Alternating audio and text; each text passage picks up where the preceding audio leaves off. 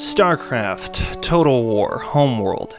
These games are generally considered to be some of the best real-time strategy games ever released, but no one mentions the true pinnacle of RTS games, the Rollercoaster Tycoon franchise. Now, real-time strategy games are traditionally categorized as war games where you compete against an AI or human player in real time. While the real-time element is shared with any MOBA or online FPS, RTS games are generally built around unit and structure management, where two or more combatants wield vast hordes against one another. Now, I'd argue that Rollercoaster Tycoon falls into this category.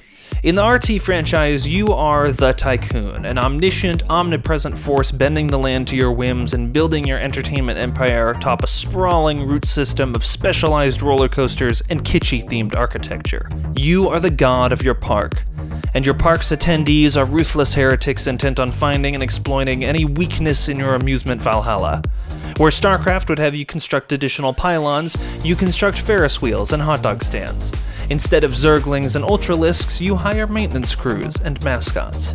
These are your weapons of war against the most diabolical enemy ever coded into a game. People who set their standards way too high. My first foray into the world of Rollercoaster Tycoon was with 2002's Rollercoaster Tycoon 2. At that point in my life, I could not manage to successfully run any of the game's parks. Perhaps it was my age and my impatience, or simply my youthful desire to build unreasonably long and wild coasters, but I never seemed to keep my finances from descending into chaos after a couple in-game weeks of operation. All of my parks would inevitably morph into desolate, garbage-ridden hellscapes. I found myself more successful in 2004's Rollercoaster Tycoon 3.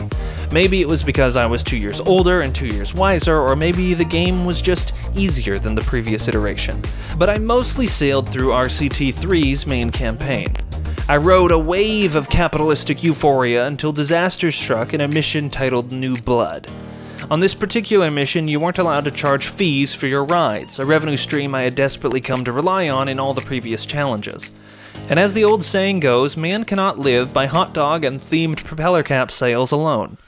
I had achieved the mission's first two objectives easily enough. 1, to have 200 guests in your park, and 2, have 400 guests in your park and repay your starting loan. But the third and final objective eluded me.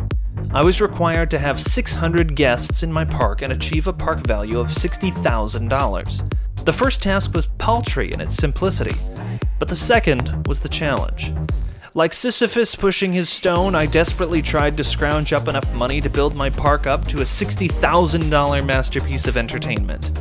With each new coaster I constructed, my operating costs and park value increased. My revenue did not.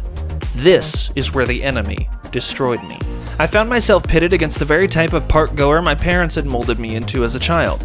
One who would pay the cost of admission but had presumably snuck his own food into the park to avoid spending any more money than was absolutely required. While my expenditures grew and park attendance soared, no one was buying any food or merchandise. I was hemorrhaging cash as my park neared the $50,000 mark, but even after taking additional loans to fund the final stages of coaster construction, there was no hope of reaching my $60,000 goal. The enemy's frugality had won the day, and my shiny amusement park bled its final dollars into the dirt. To this day, that final objective has eluded me, and while a majority of the other campaign objectives came quite easily to me, there were a handful that required a more skillful touch. All the more difficult challenges had one thing in common. They hinged on pleasing the guests. Certain tasks required that a ride reach a certain excitement level, others that the decor should line up to a certain VIP's aesthetic standards. All of RCT3's technical benchmarks came easily to me. Have a ride X long, build 2 of Y coaster. But anything related to guest happiness was more demanding of my time. In an RTS like StarCraft or Homeworld, your enemies behave in fairly predictable patterns. Not so in Rollercoaster Tycoon. You never know what kind of person will walk into your park. They could be some 20-something who just wants to ride really intense coasters after having downed 4 hot dogs, or a mother and child who just want to ride the teacups and buy a fancy balloon. They may come prepared to spend lots of money, or they might not. There is an anarchy to Rollercoaster Tycoon not usually present in games of its ilk, and that is why I became convinced that Rollercoaster Tycoon is the most insidious real-time strategy game ever developed. No one can predict chaos, but the Tycoon series thrives on it.